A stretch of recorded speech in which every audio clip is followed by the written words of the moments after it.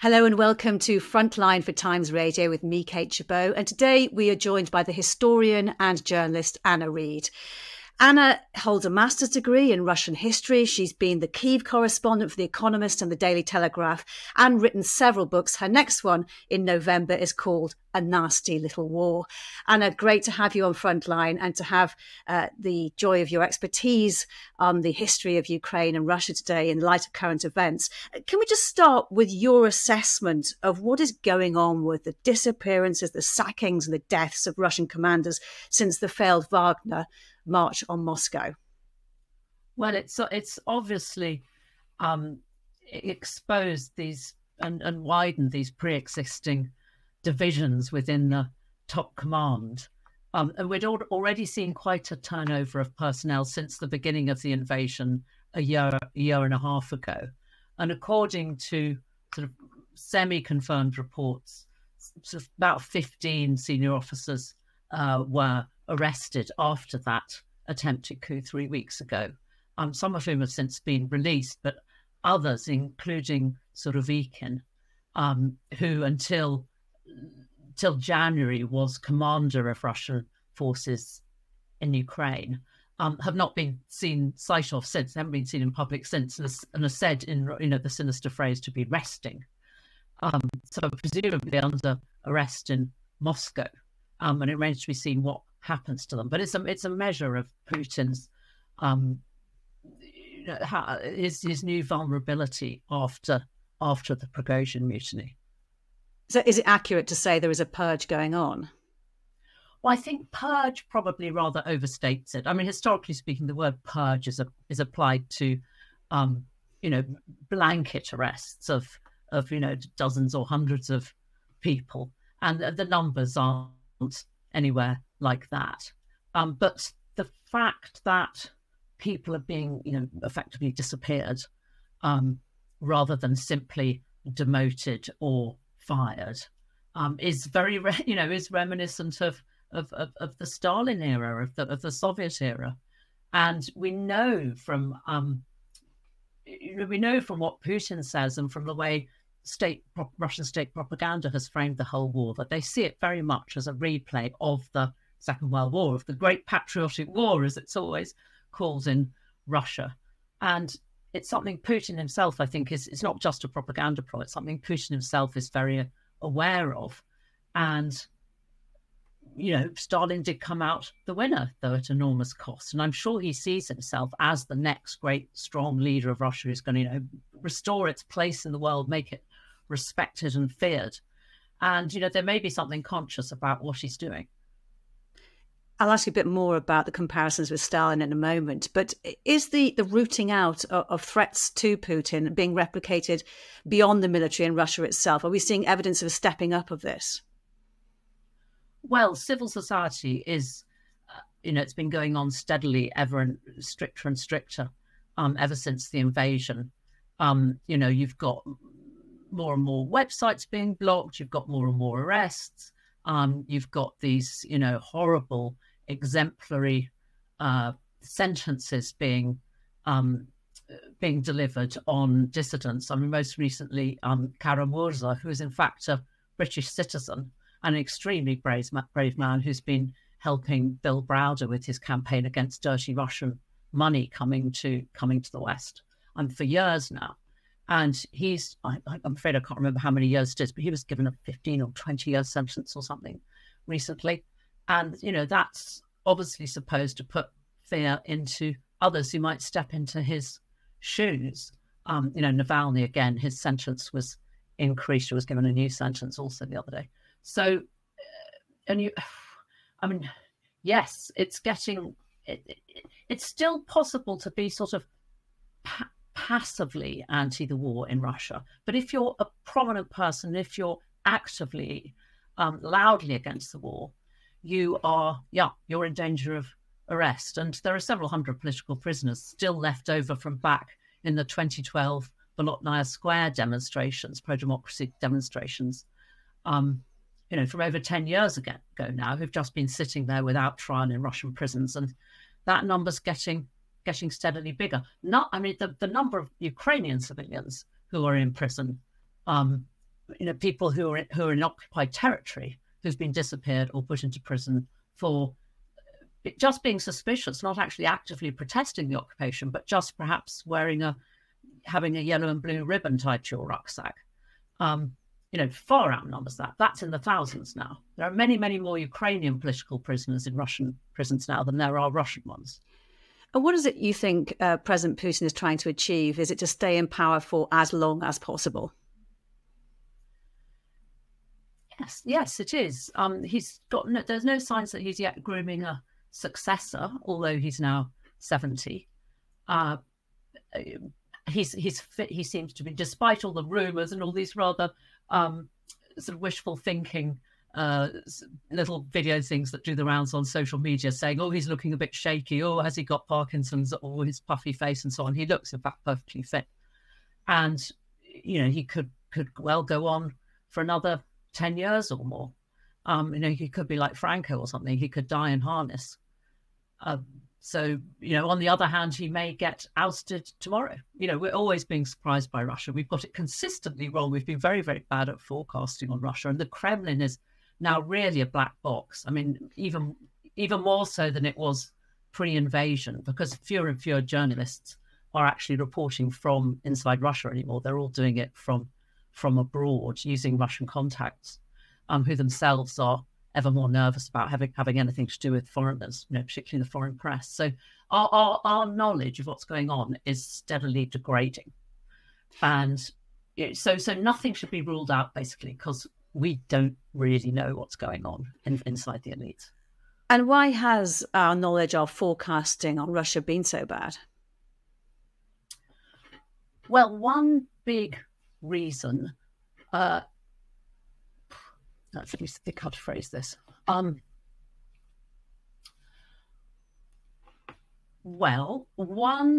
It's hard. First of all, it is hard to predict. It's a big, complicated country. So we shouldn't blame ourselves too much for getting it wrong. But there are things there are areas where we were incredibly complacent and self-interested and ignorant. One was on just how nasty the Putin regime was. When he came in, the West in general wanted to see him as an improvement on Yeltsin, who was very erratic, very boozy, very corrupt, handed out these enormous sort of ex-state-owned industries to his cronies and so on. We wanted to see Putin as an improvement. Okay, he's an ex-KGB man, but he's efficient, he's sober, he's businesslike, he's a guy we can deal with. And as he sort of slowly, gradually became more autocratic, we put our heads in the sand.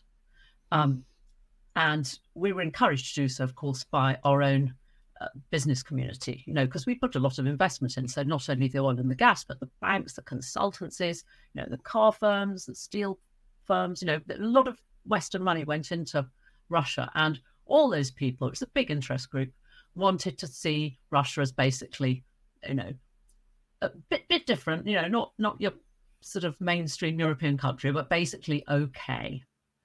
And these sort of scandals and so on around the edges as something we didn't really want to worry about. The subject for sort of jokey dinner party, stories rather than actual sort of disgust. And you saw it in, cabinet members going off for party, to parties on Russian-owned, oligarch-owned yachts and so on. We were very flippant. We were self-interested and we were flippant. We didn't take it seriously. We didn't want to see what was actually happening. And, 2014, when Russia took its first big bites out of Ukraine, when it invaded first Crimea, then the East, then the Donbass, slap on the wrist. We gave it these token sanctions. And business very much carried on as usual. And it really took that very, very bloody full-scale invasion of 2022 to open our eyes. And that's finally now happened. I mean, not completely to the extent one would guess, because there are a lot of big Western corporates still doing business there who've refused to divest. But basically, we've now finally got it. But it took that to make us get it. We were very naive. We were very complacent. Now, Anna, you mentioned it earlier, comparisons are being drawn with history and the Great Purge or the Great Terror under Joseph Stalin. Just talk us through how he went about it. Well, he purged the Russian elites and the institutions, all of them, in the late 30s, sort of 36 to 38, the Great Purge, it's called. And hundreds of thousands of people were executed or imprisoned. But amongst the institutions he purged was the army. And it's estimated that about 40,000 officers were arrested in the period. And of those, about 15,000 actually executed. And he basically took out the whole of the senior ranks. So it's 3 out of his 5 field marshals, his marshals of the Soviet Union, 15 out of 16 army commanders, 60 out of 77 corps commanders, and 15 out of 25 admirals, all actually executed. So this was in the late 30s. So when in 41 Hitler invades Operation Barbarossa, the top command of all his armed forces are these over-promoted and terrified juniors who, as you can imagine, are, do not want to put a step wrong. They don't want to diverge from their orders, by a millimetre for fear of their own heads rolling. So they did not, they would carry on blindly carrying out orders to the best of their ability, just even when they were obviously wrong or out of date, circumstances had changed. They never took the initiative. They never told the bad news to their bosses. They would always just tell the bosses what they wanted to hear. And you can see many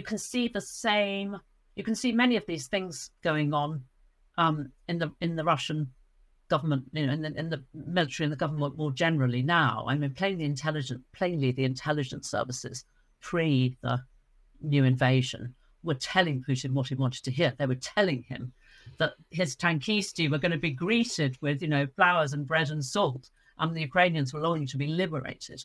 When anybody, even the most superficial knowledge of Ukraine, anyone who knew the country even a little bit, knew that simply wasn't true. When Stalin got rid of some of his most senior and most talented generals in that purge, in what you're saying, do you think that he actually did lasting damage to the Russian military?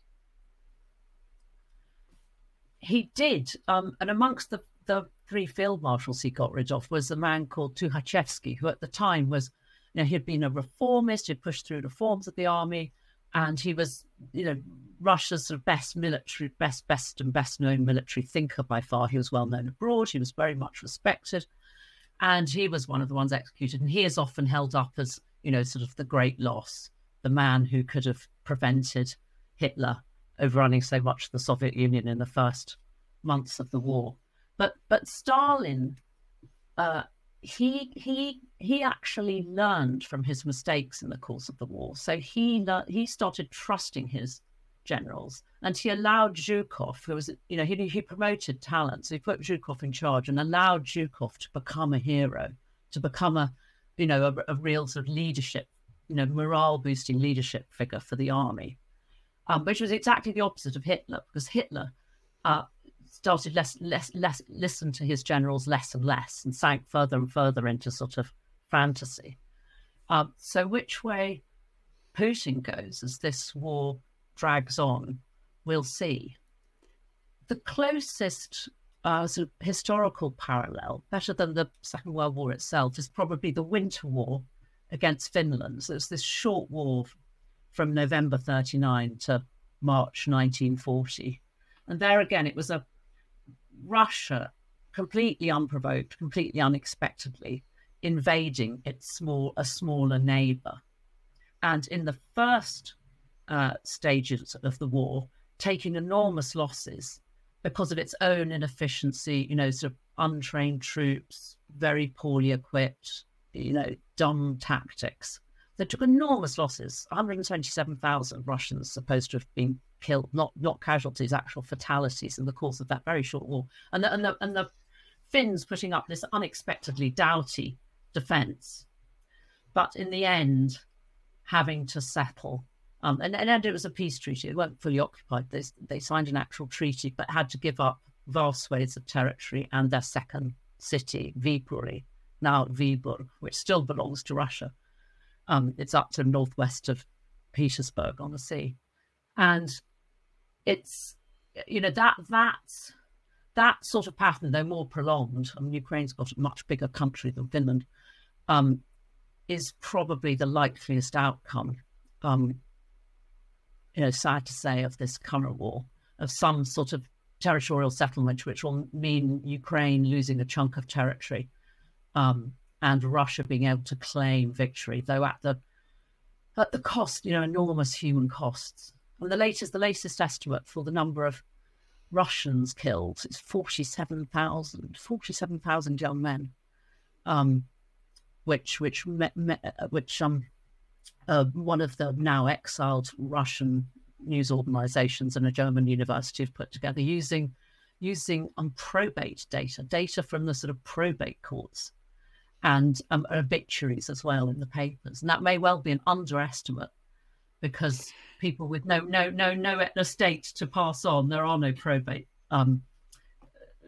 actions. How much knowledge do you think there will be in Russia itself of those casualties? Well, obviously they're only admitting, I think it's 6,000 casualties, fatalities, the Russians so far. So they are admitting some, but way under the real number. Just like Stalin did. Yeah.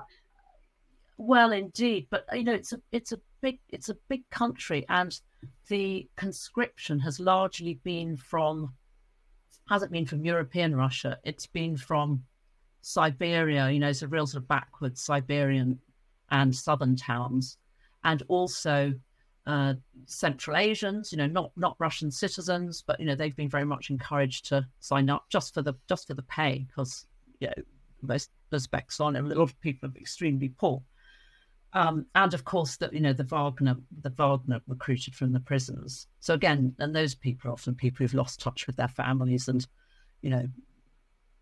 when they die, it takes a while for the families to find out, because Wagner doesn't tell them. And when they do, they go, or Seniorja, I hadn't seen in 5 years. These are not the kind of people who are going to be turning out on the streets and protesting. So he's just raised the age for potential conscription from 45 to 55, Putin, just recently in the last few days. That's the kind of thing will start worrying people. And you can see on the internet searches that Russians are doing. There's some interesting research on that the prospect of conscription really does worry them. And when there was the big conscription drive last autumn, there was the massive exodus of young middle class men from Russia. So, it's tricky, and he's been, people, of course, people are worried. They're not stupid. And if we can just turn back to the purge that was carried out by Stalin, do we know how President Putin regards that? It extended further than the military, obviously, to target anyone who was perceived to be anti-Soviet. Well, his approach to Stalin is that he was a great war leader. And so all the every sort of state information propaganda around Stalin, it's all about Stalin during the war and how he led the country to victory during the war. And what's more or less ignored is what he did before the war, i.e. the Holodomor, the artificial famine in Ukraine, and the purges and the gulag and so on, and after the war, when there were more purges, and a great many returning Red Army soldiers were sent to Siberia as well, were sent to camps. So people's view of Stalin and of history in general, their own history in general, has been incredibly sort of warped and simplified. People, you're not encouraged, and this now is in, all the schools, all the textbooks, the university courses, and so on. It's everywhere now. So to get an actual, truthful, full picture of the Stalinist period, and indeed of your country's history in general, now you have to make a conscious, intelligent, intellectual effort of your own. and you have to go out and find those websites. You have to research and think for your own, for yourself, and find people to talk about it with, you know, who aren't going to shout you down or report you to your teacher or have you thrown off your university course. You know, it's not impossible to do now, but it's very hard. And most people just soak up what's being fire hosed at them, you know, hours a night on state television. You know, you can get to the block websites on VP if you know how to get a VPN. But a lot of people don't, you know, particularly obviously older people. They cost. You have to pay a subscription. They're always blocking them, so you're instantly having to swap from one to another. You know, you need to be really interested. You need to have a certain amount of know-how. You need to have a certain amount of time. You know, it's people now are, you know, they're radically misinformed about their own history. The view of their country they have in their head has no connection with reality anymore at all. People have been encouraged to live in this fantasy world, and people, you know, a chunk of the population like doing so because it makes them feel better about themselves. You know, they live in a country where there's an enormous gap between rich and poor. You know, there's a vast majority of the population. The economy has been growing, but for a vast chunk of the population, living standards have not improved. You know, if you look at the average age people live to, life expectancy, and it's hardly gone up. It's still in the 60s for both men and women, and they still feel this sense of sort of that it's the West's fault. This resentment, you know, this deep inferiority complex and resentment, and this feeling that actually we live in a great country and we're making the world fear us and respect us again, makes them feel better about themselves, even if they're still living in this god-awful hole in the deep provinces with a crap job and, you know, barely able to afford meat once a week. You know, it's born of inferiority complex, this thing. You know, it's all deeply psychological.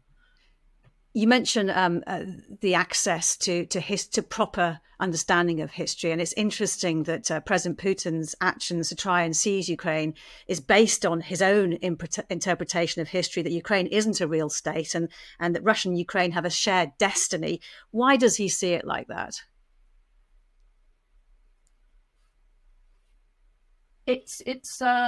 Well, if you don't mind me going back into history a little bit. Indeed, yes. The eastern half of Ukraine, so east of the river Dnieper, which more or less bisects it down the middle, plus Kiev, went to Russia in the second half of the 17th century, went to what was then Muscovy in the second half of the 17th century. So about the same time, Scotland started being ruled from London. Okay, so there is a long history of not all of present-day Ukraine, but a lot of it, half of it, being ruled from Moscow. Before that, Ukraine was mostly ruled by Poland, or preceding that, it's called the Polish-Lithuanian Commonwealth.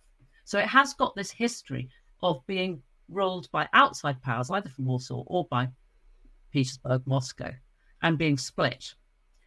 So you've got, it's been a distinct nationality, for centuries, but it has not been a state. It was never an independent state until 1991, so just over 30 years ago. And there's nothing very unusual about that history. You know, that sort of history of being the underdog nation, got your independence sometime in the 19th or 20th century. You know, that's lots of places are like that. That's Finland, that's Norway. You know, that's Slovakia or Slovenia. You know, that's a common European story. There's nothing sort of weird about that. That doesn't make Ukraine particularly fragile or, not a real place. But for Russians, and it applies to an extent to sort of liberal Russians as well as nationalist, Putin supporting Russians, they do have this sense of ownership over Ukraine. I often feel it's a bit like trying to talk to a sort of rather, sort of conservative Brit in 1900 about Ireland. they sort of they made even somebody who accepts that home rule is, sort of, a necessity, and, things have gone too far and we can't carry on ruling Ireland, sort of still feels that, it's an unhappy necessity, and really Ireland is part of Britain, and, we're all sort of part of the one thing, and, oh, we love Ireland, we love going on holiday there, and Russians today feel a bit the same about Ukraine, and, the culture, the languages are different, but fairly similar. And it's like German and Dutch, for example. And it's a place people have relatives, and vice versa. Ukrainians have relatives in Russia as well. They're likely to have been there a bit. But so for them, losing Ukraine is much, as they did back in 91, was much, much more painful than losing the Baltic countries or Georgia or the Central Asian countries. They felt that they'd lost a part of themselves. And this, back when I was living there in Kiev in the 90s, I assumed that Russia would take this post-imperial path like France or Britain, and they get used to the idea that no, they were just a normal European country, they didn't have an empire, and get on with, enjoying life and being a consumer society, and sort of, friendly but separate relations with Ukraine. And that did not happen. The reverse happened.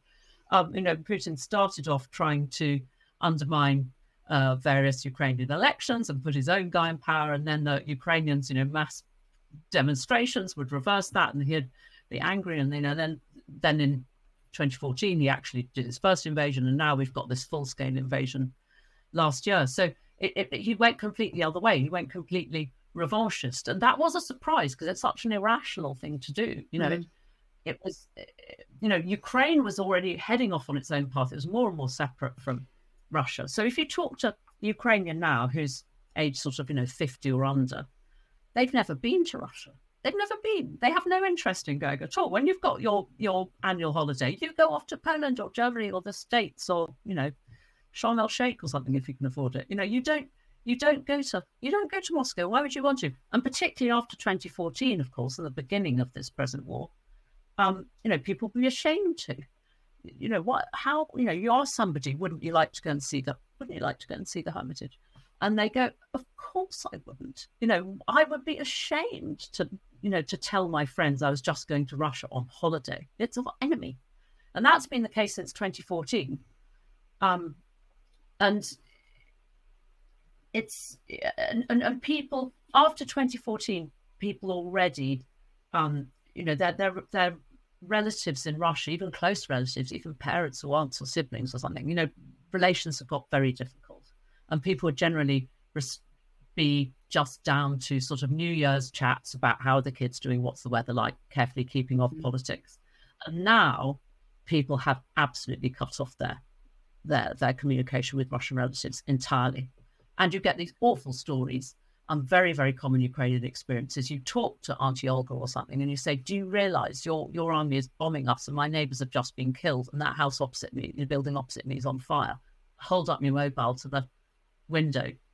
Can you hear the air raid sirens, Auntie Olga? Can you hear the bangs, the explosions? And she goes, no, that's your lot. That's your army. It's a provokatsia. It's your army bombing. It's all nothing. Come to Russia where you'll be safe, where you'll escape those horrible Nazis who've taken over. It's completely mad. Russians are living in this complete topsy-turvy fantasy world. And in terms of the status and the perception of Ukraine, President Putin has even been able to persuade world leaders, notably at the time President Donald Trump, that Ukraine is not a country. In that light, the results of the US presidential elections next year will be pretty decisive in the future of Ukraine, won't they? That's a big worry, yes, obviously, because both Trump and DeSantis have said very ignorant and discouraging things about Ukraine, like they've characterized the war as a territorial dispute. They've talked about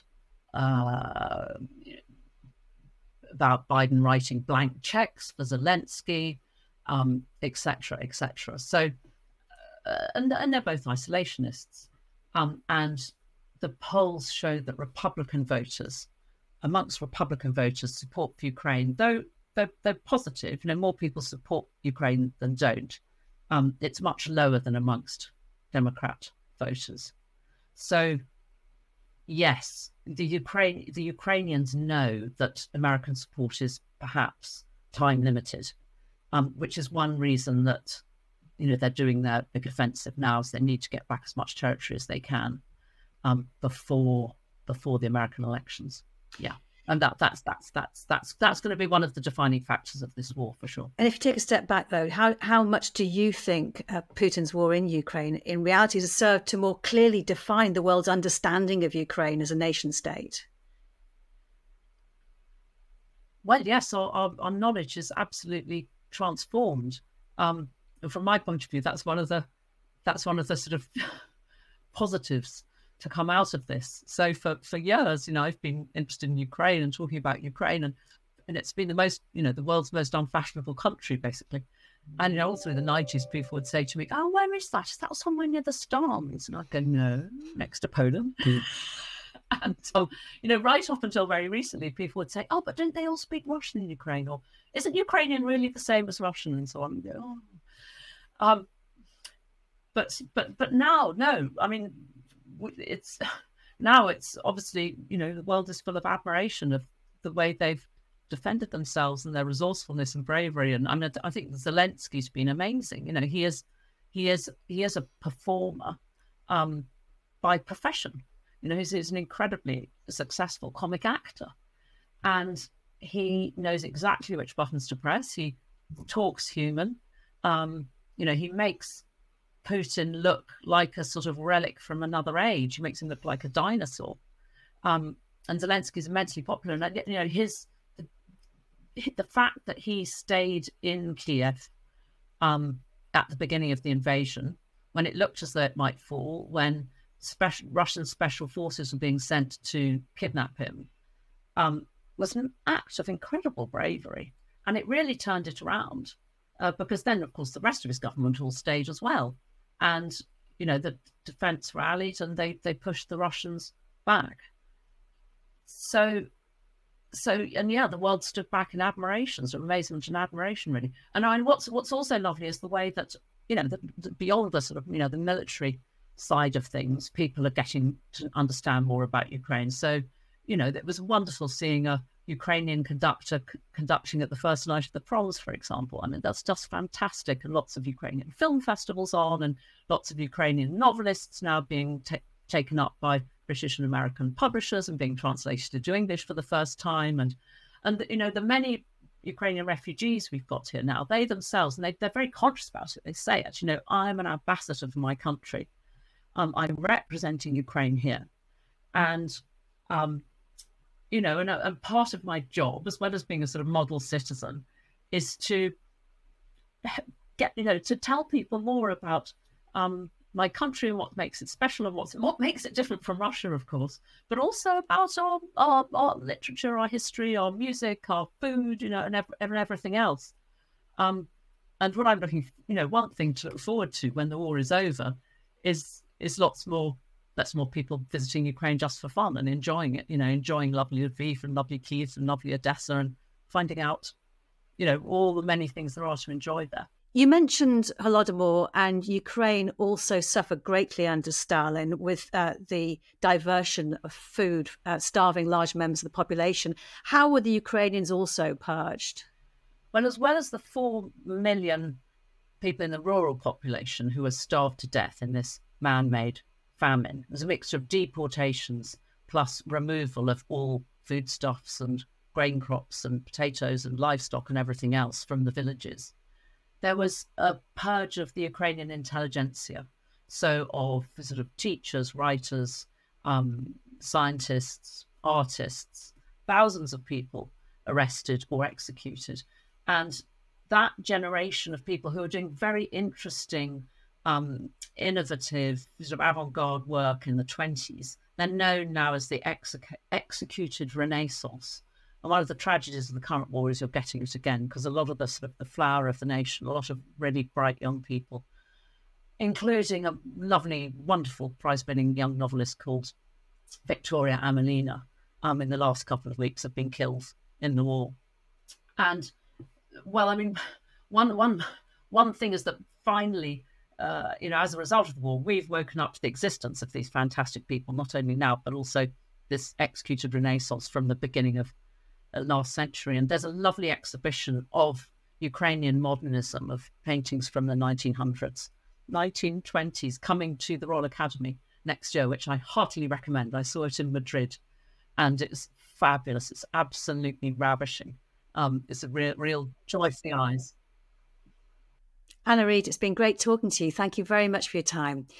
You've been watching Frontline for Times Radio with me, Kate Chabot. My thanks to our producer today, Louis Sykes, and to you for watching.